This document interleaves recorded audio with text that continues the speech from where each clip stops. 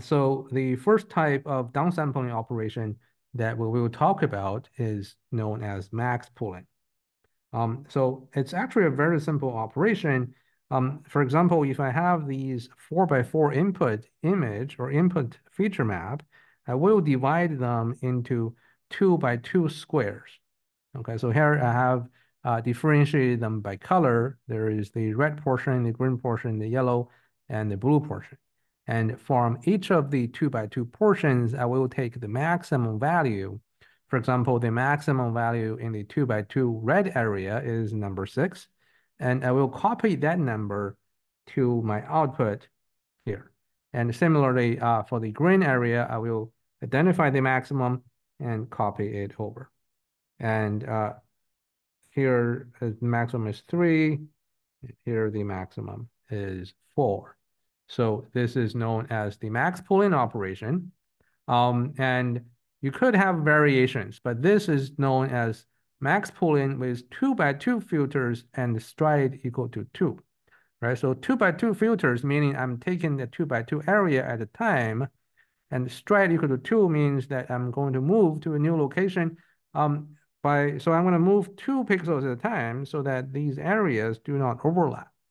Right? It's possible to have other settings, although the typical setup, I think, is for the filter size and the stride to be equal. But obviously, you could do other settings as well. An alternative to max pooling is mean pooling. It's basically the same idea. I'm going to divide the input area into a number of input matrix into a number of areas, and will take the average within each area. So I can take the average of these 4 values and transfer that or take that value as my output for this mean pooling operation. Okay, once again, this is a 2x2 filter and a stride 2. I could do 3x3 filter and stride 3 or even stride 2, although in my experience, the filter size and the stride are typically equal. Another way to do downsampling is to make the stride greater than 1. So remember, stride is the number of pixels we move at any one time.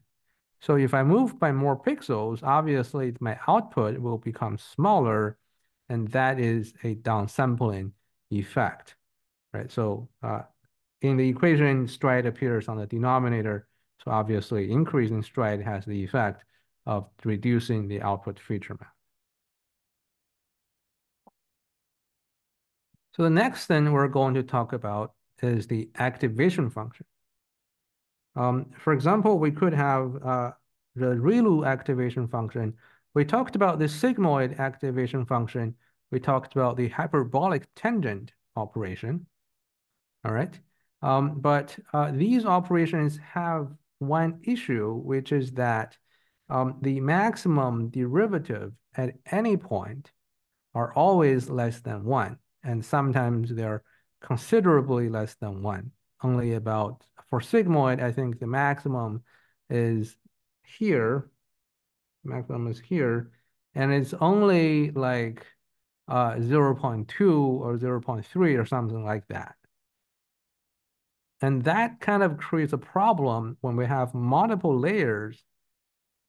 And when we do gradient descent, the loss, when you do backpropagation, the gradient can become quite small for the first few layers, and optimization becomes difficult.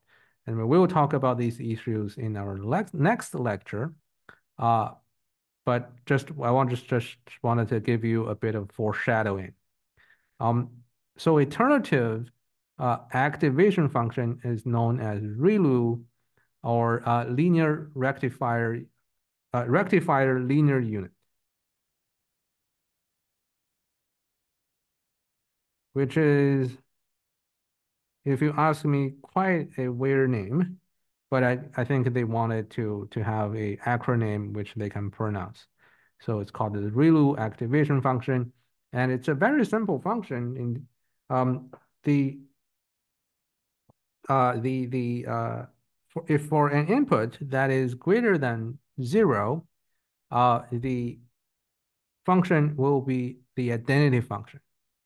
Okay, so y will be equal to x if x is greater than 0. And y, the output will be 0 if the input is less than or equal to 0. Okay, so this is basically the diagram we have here is the function of the form of the function. Okay, and this is the mathematical equation. So there are some benefits, right? First of all, it is not a linear function. As we've seen, if you have we have linear functions between adjacent matrices, the two matrices would merge into a single matrix and the expressive power does not increase. So often you do want to introduce some nonlinearity in your functions. So that's one thing. It's like piecewise linear. That means like in a particular interval, the function is linear. In this interval, it's in the interval below 0, it is linear. In the interval above 0, it is linear. But overall, this is a nonlinear function. Okay. So number two, it creates sparse activation and many pushes all the negative elements toward 0, and sparsity sometimes is an effective regularization.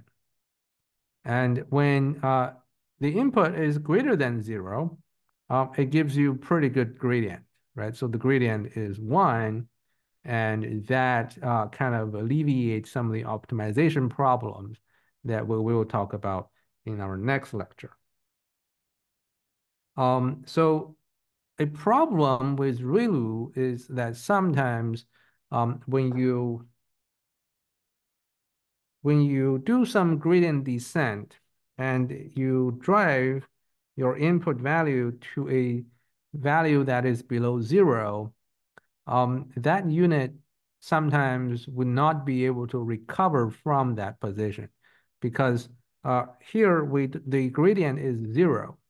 So the output would not receive any gradient, and it would be difficult to pull it back from this area back to this area, right?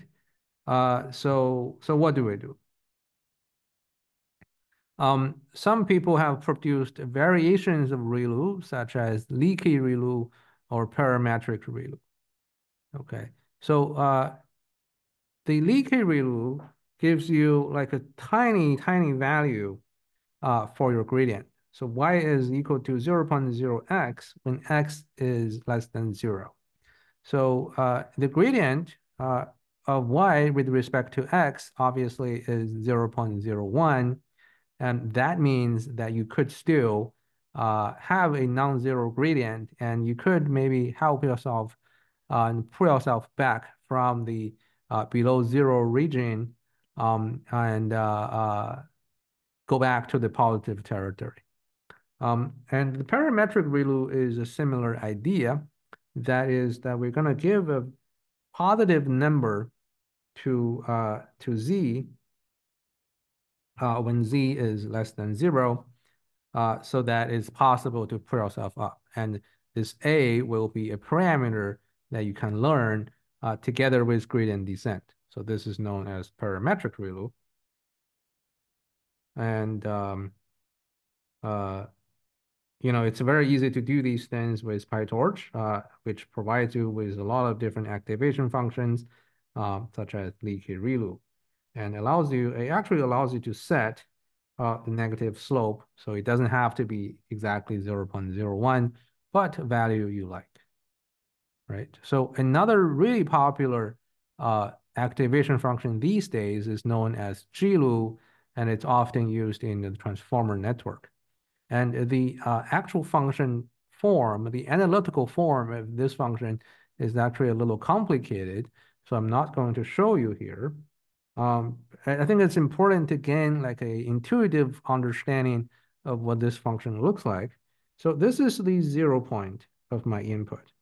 So when the input goes below zero, the output goes below zero as well for a very short amount uh, of length and for a short period. Then it goes back and then goes to zero and stays there. Okay, so this is the GLU function. And why would this GLU function be better than the ReLU function? Now, my personal interpretation is that um, in GLU, once you go below zero, sometimes it cannot really recover. But GLU, if you go down below zero, just for a little bit, not by too much, you still get a non-negative gradient for you to put yourself back to the positive territory. But if you keep moving, you can actually go to zero if you want to, right? So it gives you that flexibility, and it sort of gives you the second chance uh, before you go into that zero gradient region. So that's my personal interpretation. Um, okay, so the next thing that we will talk about is normalization. Okay, so normalizing the input is actually a very common practice in machine learning. Okay, so and we do this in deep learning as well. And for example, if we're dealing with image input, what we typically do is to normalize the input images by channel so that statistically on average or in expectation, each channel would have zero mean and unit standard deviation. So the standard deviation is 1. Okay, so why is that useful? One way to think about that is that it kind of balances the contribution of each input dimension or maybe each input channel when you have this natural channel behavior in your input or grouping uh, in your input. And another reason is that this can, and kind of an implication of that, I should say, is that this could improve training. So I'm going to give you some very intuitive explanations here. And when we talk about optimization, I will give you a more detailed explanation there. Okay, so there will be more mathematical justification when we talk about optimization. So we're going to consider a very simple model where y is simply the dot product between the beta vector and the x vector. So it's beta 1 times x1 plus beta 2 times x2. And if beta 1 and beta 2 are of similar magnitudes, and x1 is way, way smaller than x2, then beta 2 x2 will be the dominant factor. Or maybe I should say x1 is also greater than 0. And then beta 2 x2 will be the dominant factor. Okay, so if then you know the output will basically ignore the contribution of x1. Okay, to compensate, we could compensate by setting beta 1 to be way greater than beta 2. And that means beta 1 x1 and beta 2 x2 will have similar magnitudes, and no one will really dominate the other, and the model is sensitive to the information contained in both input dimensions. But then this could lead to some optimization difficulties where beta 1 and beta 2 would require really different learning rates.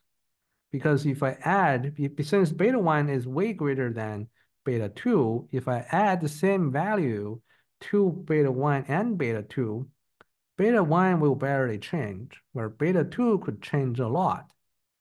So that would make beta 2 really unstable and make beta 1 difficult to optimize because beta 1 does not move in this type of updates. So then you have to basically set different learning rates. Maybe you want to give beta 1 a large learning rate and beta 2 a small learning rate to efficiently optimize them. But then that is a manual hyperparameter setup that's kind of difficult to tune. Okay, so this like value differences or scale differences between input values can actually create some optimization difficulties. So the common thing to do is to apply some normalization so the input channels become of comparable values, then things get better, right? So the way to do that is first I am going to compute the channel-wide mean across the entire data set. Okay, so for all the images in my data set, in my training set, I will take all their values in the red channel and I will find their average. So that's my mu R. And I'll do the same for mu G and mu B. And I also want to find their standard deviations. These are sigma R, sigma G, and sigma B, right?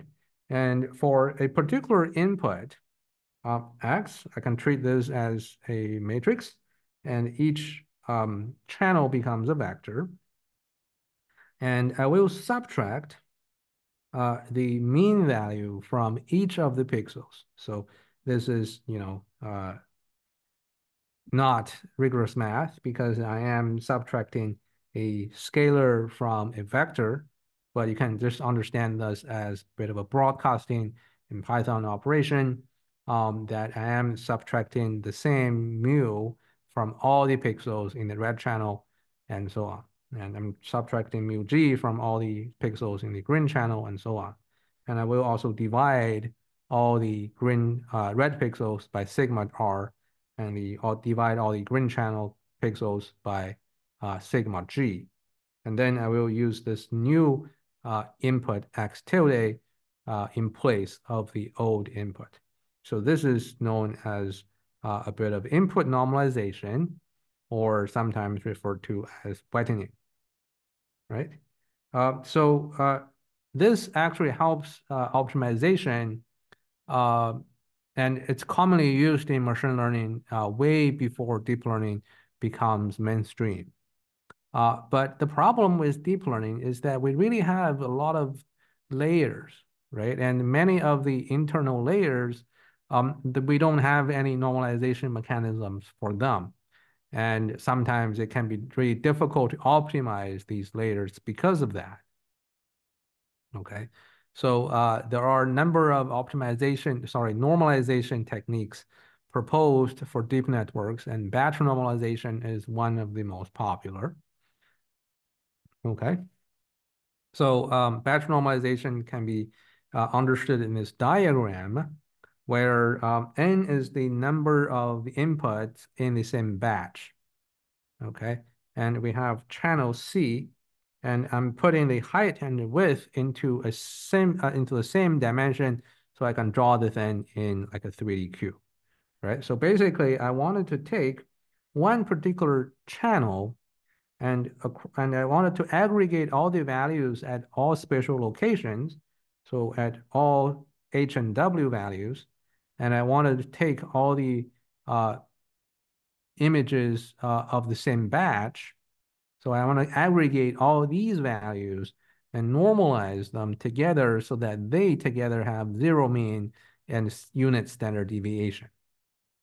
Okay, so that's basically what I'm trying to do. Remember, the feature map size is B 8 times H times W times C. B is the batch size. So I should probably replace this with B. And C is the number of channels. Okay, so I'm going to take one channel. And for the rest, B times H times W elements, I wanted to compute a mean, an average, and a standard deviation, and normalize these values using those two statistics. So that's the idea of binomial. Okay, so imagine I have a feature map size, a feature map. This is for a single data point, and that has these channels, C channels. I have already computed the batch-wide channel mean for this for any of these channels, and a standard deviation for any of these channels. And I have, for channel I have mu I, and I have sigma I. And I wanted to subtract mu I from each value in the vector xi.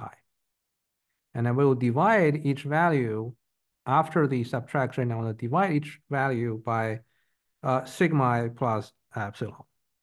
Now you may ask, like, why shouldn't we just divide by sigma I, which seems to be the most correct thing to do? But we wanted to add epsilon, where epsilon is a small constant, to increase numerical stability, because these statistics are estimated from a batch that sometimes is not very large. So the estimates may be a little bit off. And if you happen to have a very small value for sigma, if let's say your sigma is like 10 to the power of negative 10, it's a very, very small value. And if you divide by this value, your, you know, even a small value will become, even a small value divided by this value, even 10 to negative 4 divided by this value will become 10 to the power of 6, will become a huge value. Okay, so this leads to some numerical instability. And it's not great for computers because computers are not really infinitely precise. They have finite precision, and numerical stability is actually a very important consideration for these type of numerical algorithms. So we do want to add epsilon to avoid dividing by 0 or dividing by a number that's very close to 0. Dividing by 0 is obviously bad, but dividing by a number that's close to 0 is not nearly as, it's not as bad, but it's also pretty bad by itself. Okay, so that's why we wanted to add epsilon. Now, in addition to these normalization operations, we are having two parameters. Okay, this is a little interesting. Because after normalization, if you think of the data values as a distribution, the entire distribution will always have zero mean and unit standard deviation. And that actually limits the expressive power of the neural network. It limits the type of functions it can represent. And we don't want it to constrain it too much. So we give the network the possibility to learn to represent a large variety of representations by reintroducing two parameters, beta and gamma. So beta is basically the new mean after the normalization, and gamma is the new standard deviation. So you could change these things, right? You could really maybe diminish the standard deviation or increase the standard deviation. That's all learnable, right? And for every channel, we have one set of gamma and beta. Okay, and after that, we will use the normalized tilde values, xi tilde, in place of the old values. So this is the batch norm operation. So there is one caveat when you try to use batch normalization. That is, you want the batch size to be reasonably large. Okay, you cannot have a batch size that is too small, like 2 or 1, and that's going to create a problem. And why is that? When we talked about probability theory, we talked about the estimators for the mean and the standard deviation. Okay, a detail that I'm not sure if you paid attention to, but a detail there is that for the mean estimator, the variance of that is the variance of the original distribution divided by the number of data points participating in the mean operation. Okay, so that is to say, if you have a really small number of data points that are participating in the average, let's say you go on the street and you randomly stop 3 people and take their average height as the average height of the entire Singapore, there is a chance that you would get a number that's really off. If you happen to sample, let's say, a basketball player from the national team, then you could have somebody who's really tall and he or her will significantly distort the value you compute because you have too few samples. And the same idea applies here, right? If you have a very small number of pixel values participating in the mean calculation, the variance could be really large and the calculation could be really off. And that would really disrupt the normalization operation, right? And similar conclusion holds for sigma, whose variance is also related to the number of data points participating in the calculation. Okay. So um, what happens when we have uh,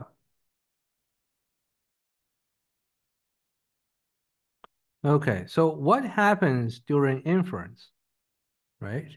So during inference, we uh,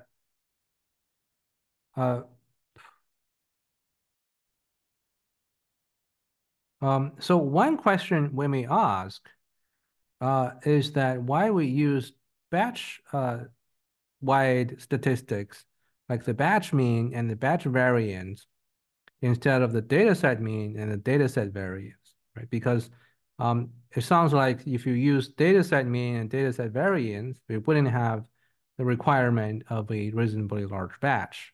And the estimate of the channel-wide mean and the channel-wide variance would be pretty accurate.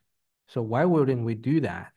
And that is because typically we have a fairly large data set, and to compute the dataset-wise statistics are very expensive. Okay, so during training, we're going to compute only the mean for the current batch and current standard deviation, right? And that is because, um, if you want to compute dataset mean, for the middle layers, the parameters are going to change. So as you train the network, the dataset mean and dataset variance are also going to change.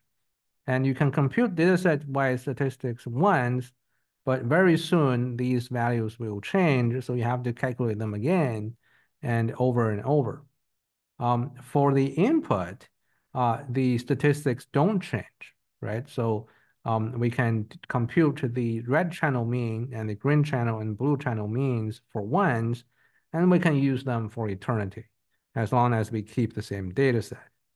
But for the intermediate layers, since the weights below this layer change, the statistics will also change, and we have to recompute them from time to time. Okay, so what about inference? For during inference, during training, we keep a running mean and a running variance. That is aggregated across all the batches that we have seen during training. So these are basically just exponential moving averages. Okay, so we have the running mu as this is kind of the old historical mu multiplying by alpha value, and where alpha is a value between 0 and 1, and I will update like a portion of a 1 minus alpha fraction of that using my current batch, right? And the similar thing happens for the variance. So I have the running variance. And during inference, I will use the running mean and running variance I have collected so far to calculate the normalization. Okay, and this is quite nice because the